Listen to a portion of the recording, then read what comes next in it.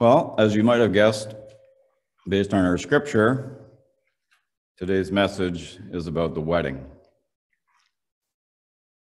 We have an opening slide here, I think. There it is. So this is a depiction of the wedding at Cana. And only a depiction. I mean, there were no pictures there. We really don't know what it looked like. This was done by an artist, Franz Franken, in 1581. And I just want you to know how open-minded I am.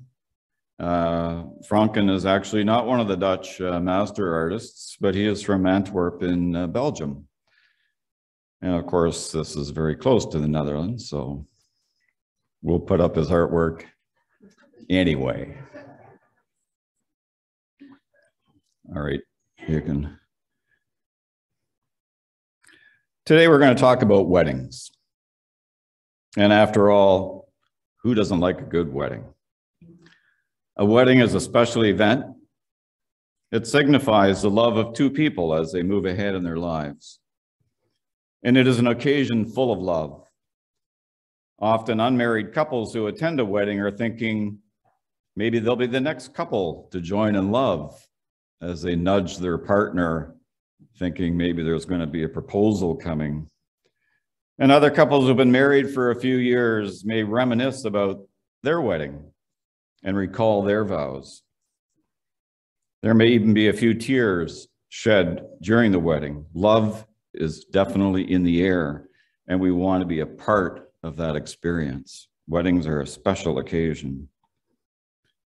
For a few minutes, we're going to imagine that you are attending a wedding. The wedding you're attending is being conducted by a minister you haven't seen before. So you're a bit curious to see how they will perform the wedding service. The soon-to-be married couple are from your church, and they ask everyone from the congregation to attend. You're thinking, this is great. I get to see all my friends and have a great meal at the same time. The wedding ceremony itself goes well. The young couple have they've selected a commonly used scripture reading as a part of their ceremony. It's from 1 Corinthians 13. I'm sure many of you, probably most of you, will recognize it. And it begins, love is patient and kind. Love does not envy or boast. It is not arrogant or rude. It does not insist on its own way. It is not irritable or resentful. It does not rejoice at wrongdoing, but rejoices with the truth. Love bears all things, believes all things, hopes all things, and endures all things. Did any of you use that at your wedding? Yep, I heard a couple of yips there. Everything at the wedding is going great. It happens the minister brought his mother to the wedding. She mentioned something to him about the wedding, and he says, "Woman, what does this have to do with me?" When you overhear this, you're a bit surprised. He addresses his mother as woman. She is a woman, but it's not how you would address your mother. I know if I addressed my mother by saying woman, I know I would be having a long conversation with my father. And I would not be addressing him as man. In any event, the minister's mother is pointing out that they're running out of wine at the bar. So he asks the bartender to bring some containers of water over and proceeds to turn the water into wine. Whether you drink wine or not, you're impressed. You've never seen anything like this in your life, but you're left with mixed feelings. On the one hand, you're saying, this minister is amazing. On the other hand, you're thinking, just how much wine does this minister plan to drink?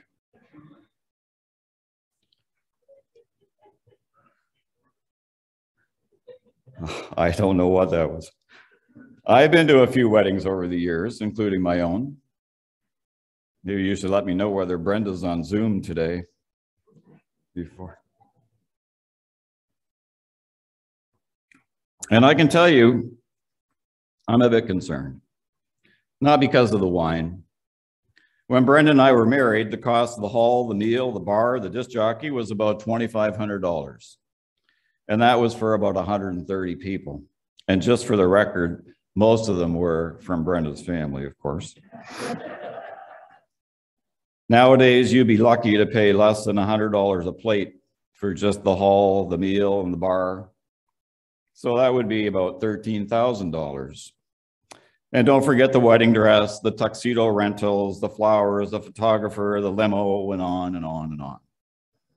For a wedding of 130 people, I don't think it would be a stretch to say the bill would be in excess of $20,000. If any of you have attended a recent wedding of that size, let me know if you think I'm off the mark. When you think about a young couple starting out, I would think this would be a huge expense. Not to mention, after they get married, they might want a house. Well, guess what? Would you be prepared to pay $300,000 or $400,000 for a house when you got married? And that's in the Chatham, Kent, Wallaceburg area. What about Toronto? Finances, or a lack thereof, might be a significant issue for a young couple starting out, so much so that it may affect whether they have a family or how many children they have. Weddings these days are becoming big business, and a young couple will want the same kind of wedding their friends have. Oh, and don't forget the honeymoon, which almost certainly has to be a faraway island at a southerly location and an all-inclusive resort. And by southerly island, I'm not talking about Pelee Island. It brings to mind my own honeymoon trip, which was a road trip to Nova Scotia. We had a wonderful time.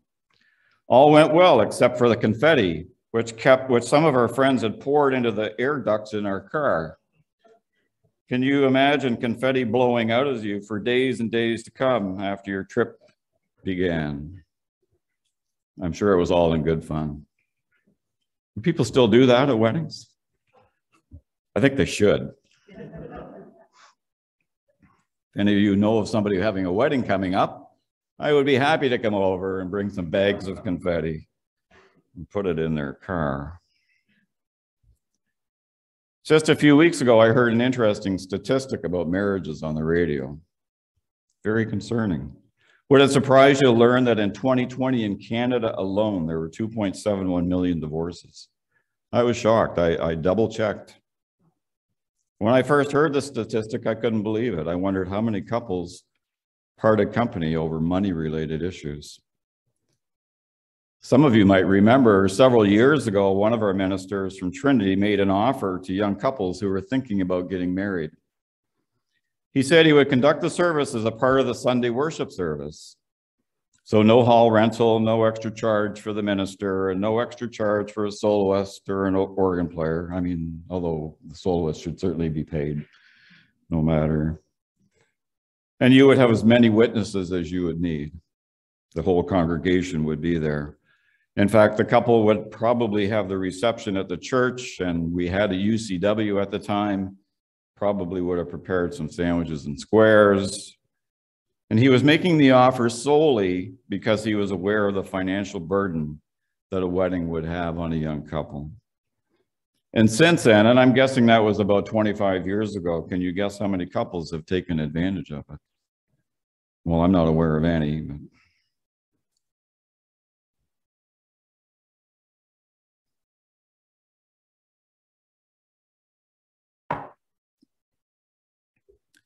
Cana is an ancient village. And when they use the phrase ancient village, it means if you go to the Holy Land today and look for Cana, it's a city that used to exist at the time of Christ. So it's not there now. It would have been located near the Sea of Galilee, and it would seem likely that a wedding at that time would have included most, if not all, of the people from the village. It's not likely a young couple would have to worry about hiring a caterer or finding a hall for the wedding. I would think between the families involved and others in the village, food would have been prepared and brought to the wedding, something like a potluck dinner. And who doesn't like a potluck dinner? The local rabbi would have presided over the wedding, and it's likely the father of the bride would have been responsible for the wine. From our scripture reading in John 2, we also learn that Jesus, along with his disciples, were invited to the wedding. Jesus was not well known at that time, So perhaps the local rabbi suggested his invitation. And he also brought his mother, Mary. As you may have guessed by now, I have a couple of issues with the scripture about the wedding in Cana. When I first read Jesus referring to his mother as woman, I thought, well, Jesus, maybe somebody should teach you some manners. Of course, there are a lot of words used in scripture, which if we simply took a literal interpretation, we would find many such issues. I remind myself that the Bible is a very complex book. It was written over a period of many centuries. Very briefly, we know the Old Testament was written well before the years of Christ, and it provides an excellent history chronology as well as an excellent description of faith practices and rules of the day, of that day. The New Testament is more current, but still dates back almost 2,000 years ago. So my reminder when we read scripture is that many of the words and references in the Bible refer to what was common at that time each section was written. So I'm thinking this was a common reference to a woman, whether she was your mother or not at that time.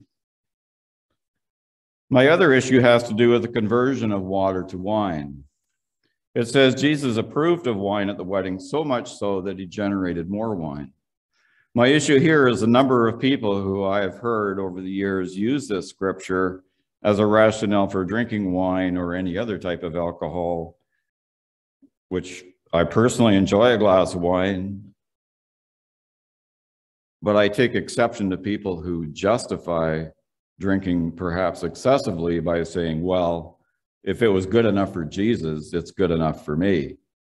Or they might say, well, if Jesus could drink, so can I. I'm trying not to make a judgment about drinking, but I tell you, a lot of people have referred to this scripture, and at least I have a bit of an issue with it. There is another reason for the wedding in Cana, and another reason for Jesus being in attendance. Jesus was a relative unknown at the time of the wedding, so this marks one of his first public appearances. And even the disciples were not completely aware of what Jesus was capable of and what his true reason for being was. Of course, his mother knew. And she said to him, "They have no wine," to which he replied, "My hour has not yet come." And Mary turned to the servants and said, "Do whatever he tells you." She knew the time had come, and she knew the people at the wedding were in need. So shouldn't a good son always listen to his mother? The answer to that is yes, by the way.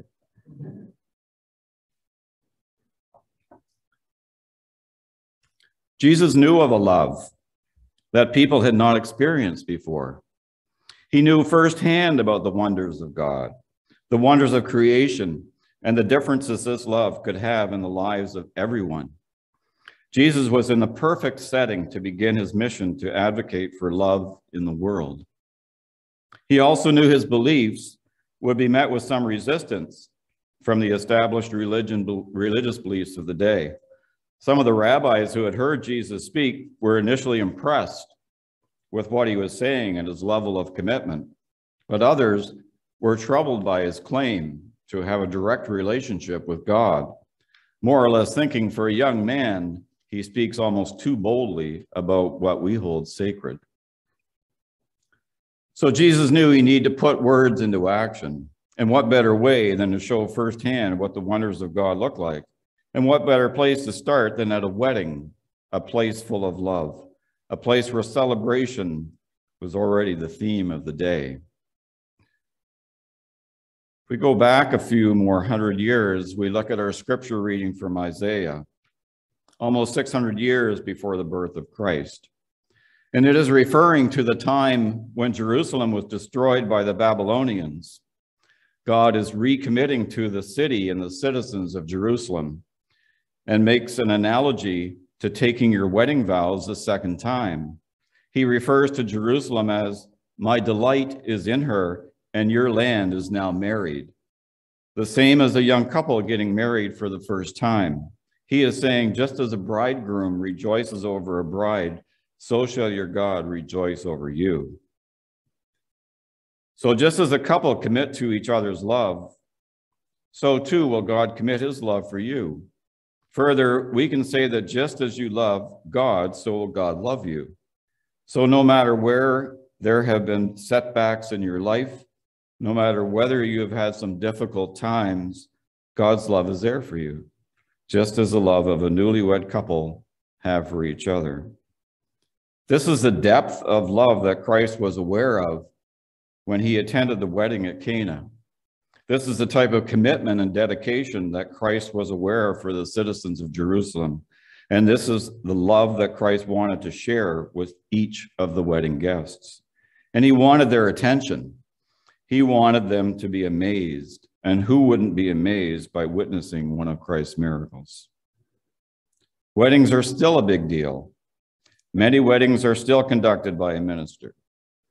And during most weddings, the couple have carefully selected vows as an indication of the commitment they have for each other. The love a couple have for each other can sustain many storms, just like God's love can help us through life's ups and downs. It's a love that feels far away at times, a love that may seem absent at times. But like Jerusalem, God will recommit every time, and Jesus will commit every time. Their love will always be there for us. We only need to say, I do. Amen.